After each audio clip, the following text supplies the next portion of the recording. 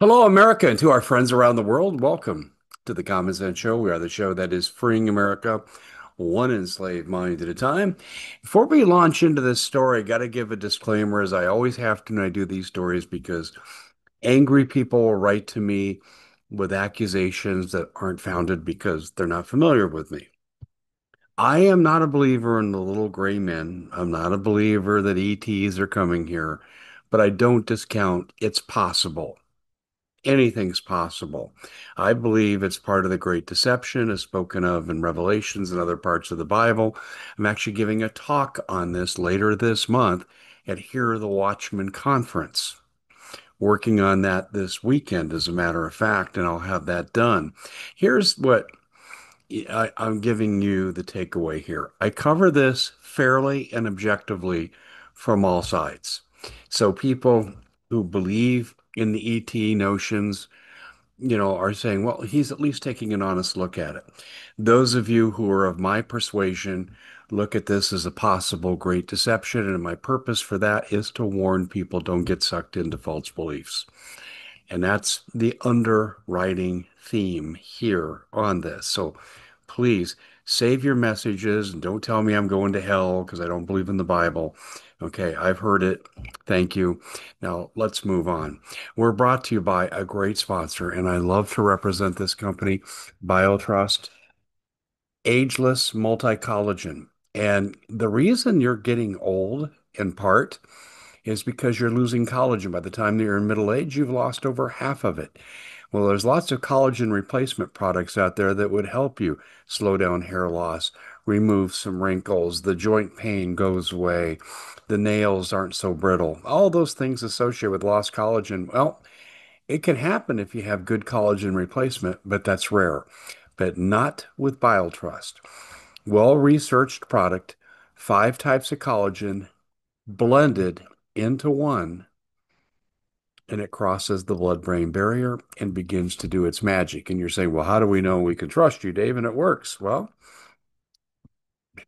it works. 60-day money-back guarantee takes the risk out of this. And not only that, 53% off. Go to healthwithdave.com. That's healthwithdave.com. Let's get to the story. NASA, never a straight answer. So anything that comes out of NASA, I hold and suspect because they've been caught in so many cover-ups and so many lies in the past. Most of them exposed by Richard Hoagland, the former science advisor to Art Bell, told too much truth. So George Norrie said, "There's the door." But the late nights in the Art Bell show, known Coast to Coast, were fantastically filled in part by Richard Hoagland and his expose of the NASA lies. And you just can't get away from it. I wish it weren't true.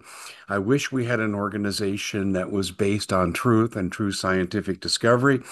They do some of that, but they do a lot of the politics. They've been guided all along, as I've mentioned many times before, by the Brookings Institute report, which preceded the creation of NASA. And they said, and I quote, if we find that we've been out there before, we must cover it up. If we find there are indeed extraterrestrial life entities out there, we must cover that up because it will destroy society to learn about this information. No, no, that's not what science is, people. Okay, to the point of this presentation, and this is shocking. Equivalent to the wow signal of the 1970s picked up by Seti, search for extraterrestrial intelligence through radio telescopes, something similar has happened. A message on a narrow beam, which indicates artificiality, usually, came to these telescopes, radio telescopes, and scientists are stunned and shocked.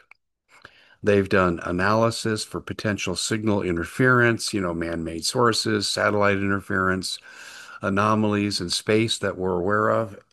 No. And the signal was rhythmic and had apparently intelligent design behind it. And it was so dramatic that NASA Goddard actually had a press conference about this. Now, there are critics, as I am one, because when you're doing research, you must consider all alternatives, and sometimes you have to rule out these other alternatives. I don't know that they can even think of all the alternatives they'd have to rule out because we're not really sure about all the rules that govern the cosmos. We're making new scientific discoveries from Voyager in interstellar space. So we may not totally be aware that this could be a perfectly natural signal, but it doesn't look that way scientifically because of the pattern, the algorithm, and they've used AI to analyze it. And I want to just back away for a second and go sideways on this. The Voyager craft that's left interstellar space encountered something. Could be a natural phenomena, but it began to transmit messages that were not what it was designed to do. And it was beamed at Earth. And it's pretty interesting when we look at that. The signal could not even be deciphered without modern AI. So if it was intelligent, something knew that one day we would develop the technology to break down the signal using AI.